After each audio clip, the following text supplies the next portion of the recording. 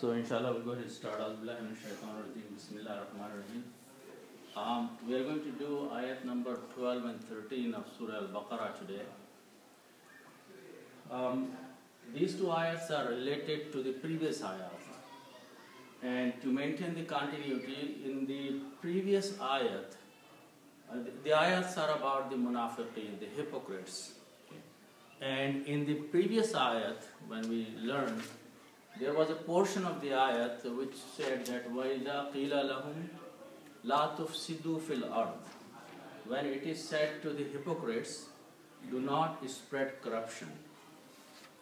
So they reply, قَالُوا إِنَّمَا نَحْنُ مُسْلِحُونَ. We are the ones who are reforming the society instead of. So this was their answer. So because obviously they are lying, their purpose was hypocrisy, and when they were questioned about not spreading the corruption, they lied again and they said, no, we are not spreading the corruption, we are not spreading the facade, instead we are reforming this system, the society, the people, all those things. So this was their answer. In this ayat, number 12, Allah subhanahu wa ta'ala is answering hypocrites. Whatever they lied before, Allah subhanahu wa ta'ala is making a comment on their statement. So we'll look into that, and then we'll look at one more ayat after that. So the ayat starts, A'udhu billahi minash shaitanir rajeem. Bismillahirrahmanirrahim. Ala innahum humul mufsiduna walakin la yash'urun. Ala innahum. The word ala is used to warn something. So one of the meaning is beware or listen carefully. Allah means pay attention. Okay? Innahum, indeed these people. Innahum means indeed those people who are the hypocrites. Humul mufsiduna, they are the ones who are spreading the corruption. So this is the reply from Allah subhanahu wa ta'ala, that Allah knows that they actually are spreading the corruption. But then Allah subhanahu wa ta'ala says, وَلَكِنْ لَا يَشْعُرُونَ. But they do not understand. They think that they are very sincere in doing what they are doing, but in fact they are spreading the corruption and they don't have sha'ur, they don't have understanding of what they are doing. So this is the response from Allah subhanahu wa ta'ala. And then Allah subhanahu wa ta'ala is quoting one more thing, that there was a conversation according to the ayat number 13. وَإِذَا قِيلَ لَهُمْ. These are the same words that came last time. When it is said to them, when someone says to the hypocrites or munafiqeen, Aminu, believe.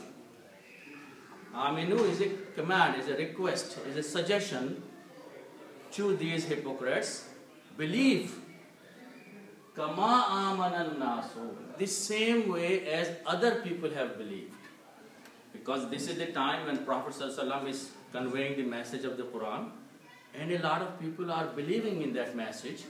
So someone is saying to the munafiqeen, to the hypocrites, that you should believe the same way other people, sincere people, are believing. Kama amanan nasu, other people are believing.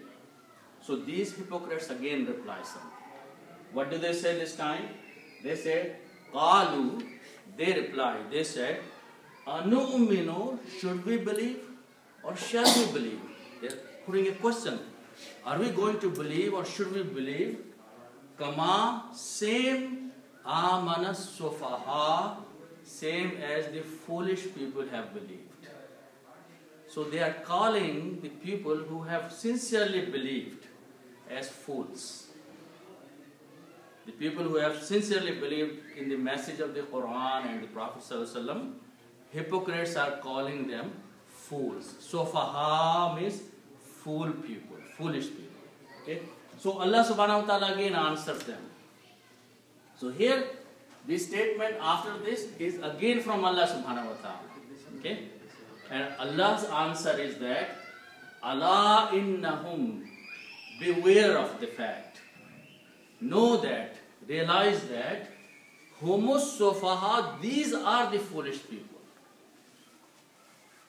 The hypocrites are the fools. They are calling other people fools, But Allah subhanahu wa ta'ala is saying that in fact, the reality is that these are the foolish people. Okay? They themselves are fools. Okay?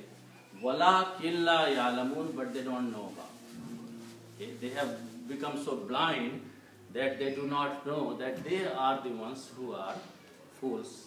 Instead of, they are calling the true believers as the fools. So this is the end of this ayat, and many more ayats continue after that. So inshallah we'll look at it. But let's go into these details of these ayats. So the first one is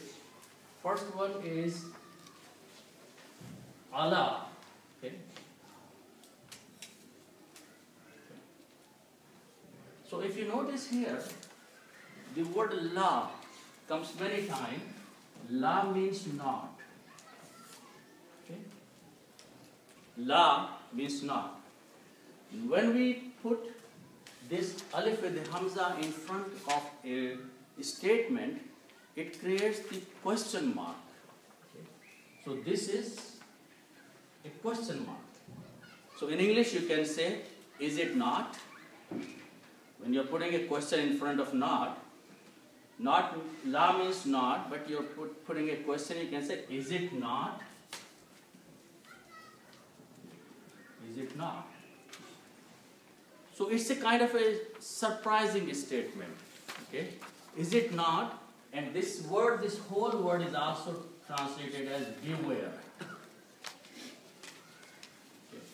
Khabardar. Okay? Beware. Okay? Now, so the meaning of this is beware. Or is it not? You can translate both ways. Like a question is being asked in a surprising way. Okay? Also, the next word is made of these parts, inna and whom. Okay? The word inna means indeed or surely. Surely or indeed. And whom means they. Now they is pointing to the hypocrites. Allah subhanahu wa ta'ala is talking about the munafiqeen or hypocrites, and they is pointing, because in the previous ayahs we have been talking about the hypocrites. So Allah subhanahu wa ta'ala is pointing to hypocrites by saying they, those people who made such a statement. Okay? So Allah innahum, is it not that they? Okay? Also, when there is an alif and a hamza, or actually there is hamza here, if before hamza there is an alif, then which is this alif of the la, then this should be pronounced long. That's the rule of tajweed. So the sound of this will be Allah instead of just Allah. If this hamza was not there, then you would just say la, simple la. But because of the hamza, you have to stretch this la. Okay? But that's a tajweed. So the word is Allah innahum. Beware, or is it not that they, indeed they. So innahum means indeed they.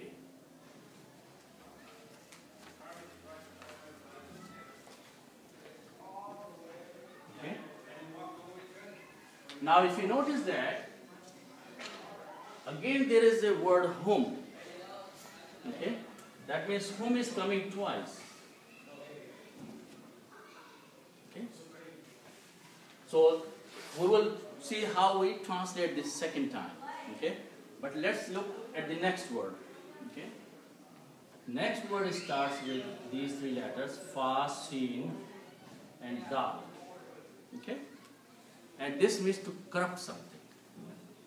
Fasad, fasada means to corrupt.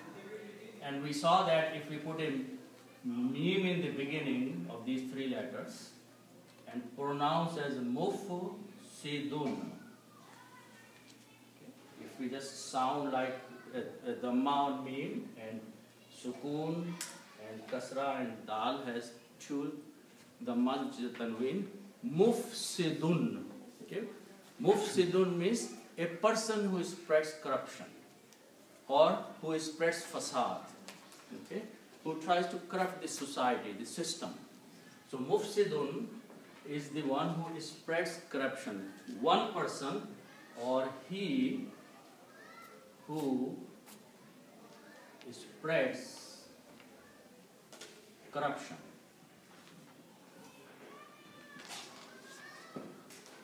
Mufsidun is a one person who spreads corruption.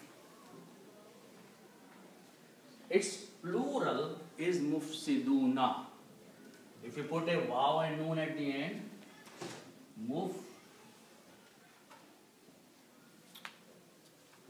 mufsiduna. This is the plural. Means many people or those who spread corruption.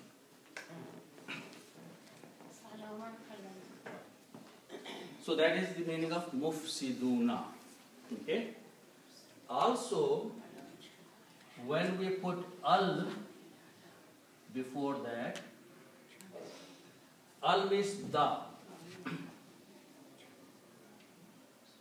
So the word becomes al-mufsiduna. Means now we are pointing to some people, the special people, the proper noun. Okay? So now these are, Allah subhanahu wa ta'ala is talking about those people who made the statement that they were muslihun and those are the hypocrites. So al-mufsiduna are those group or those people who are being hypocrites or who are creating the corruption. So that is the word al-mufsiduna. Okay? Those who spread corruption. Okay? So if I put down that word after that, al-mufsiduna,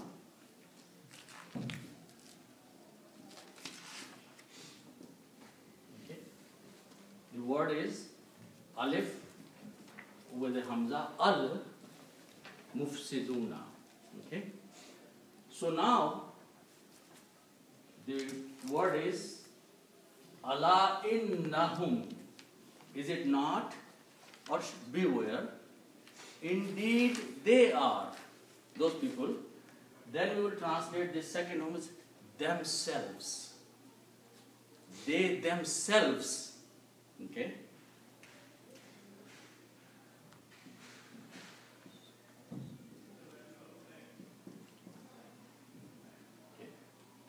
Are the ones who are spreading corruption.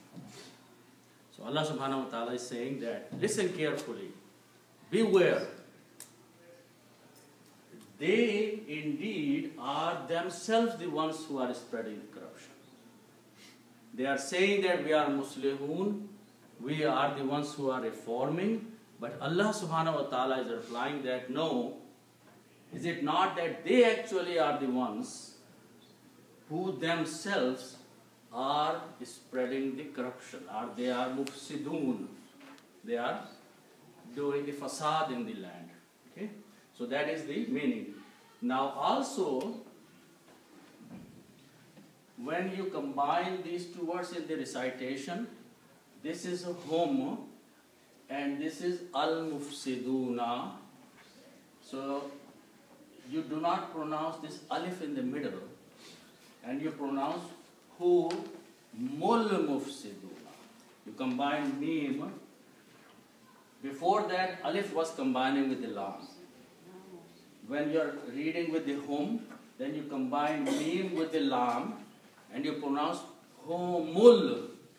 Don't pronounce this alif. And when you do not pronounce the alif, then this sign goes away, and we put a little swad there called hamzatul wasal.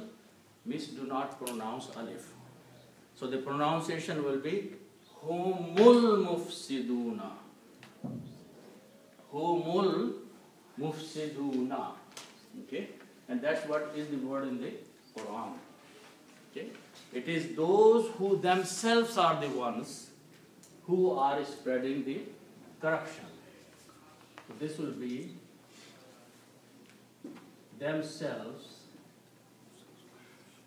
those who spread corruption.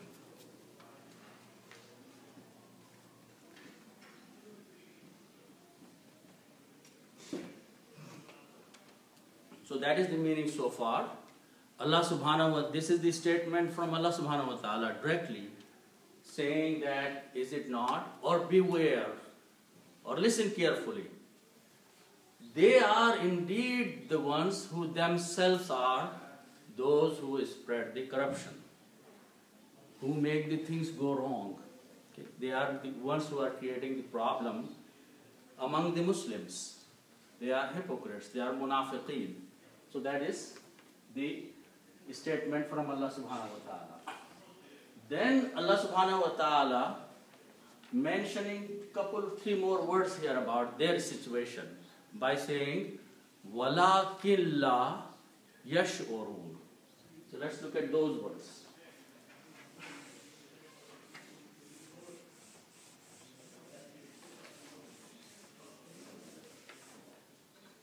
So the first word is walakin.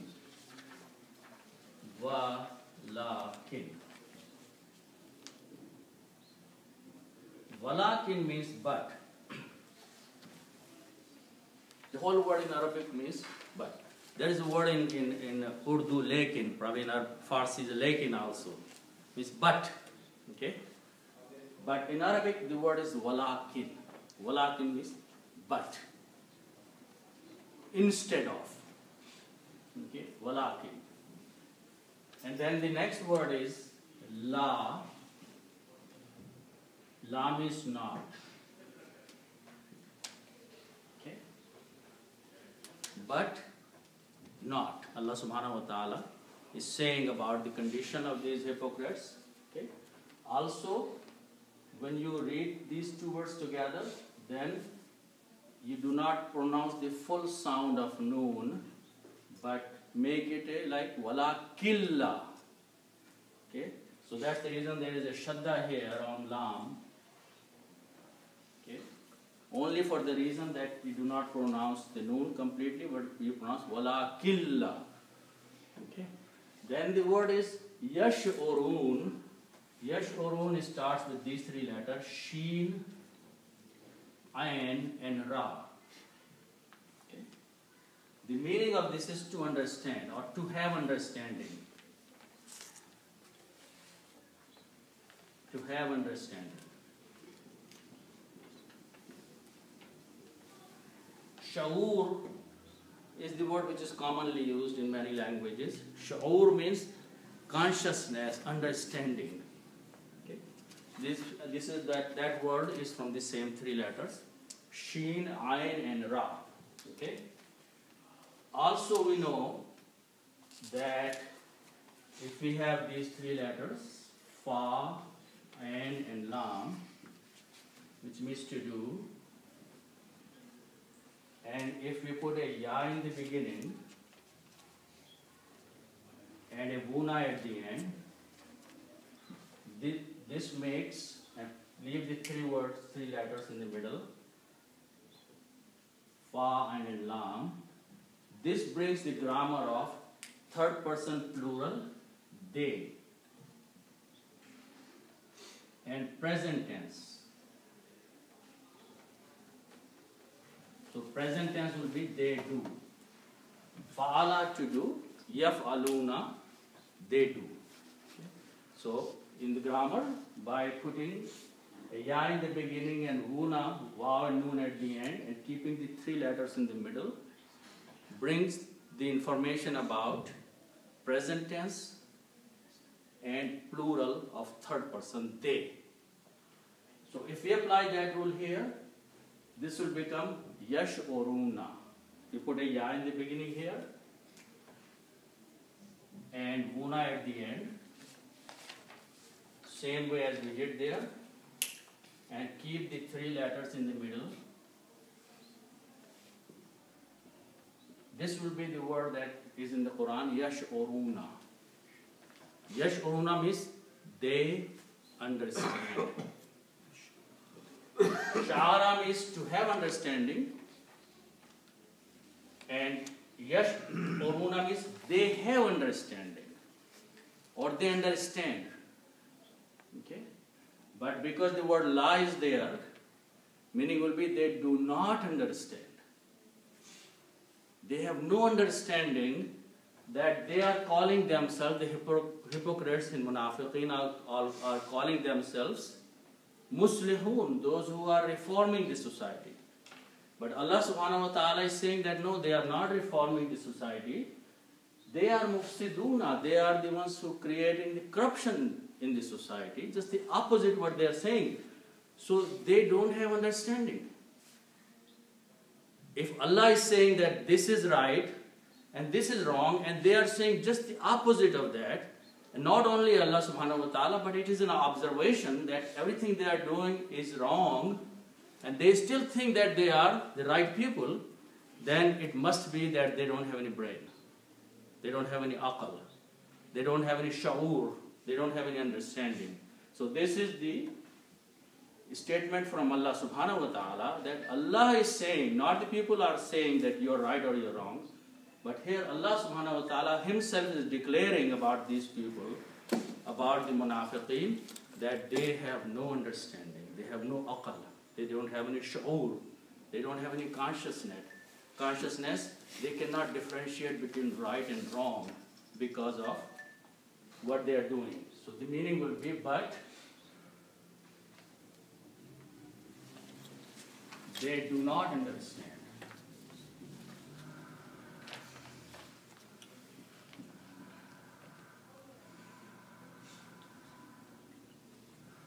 Okay. So this is the ayat, is straight the words of Allah subhanahu wa ta'ala.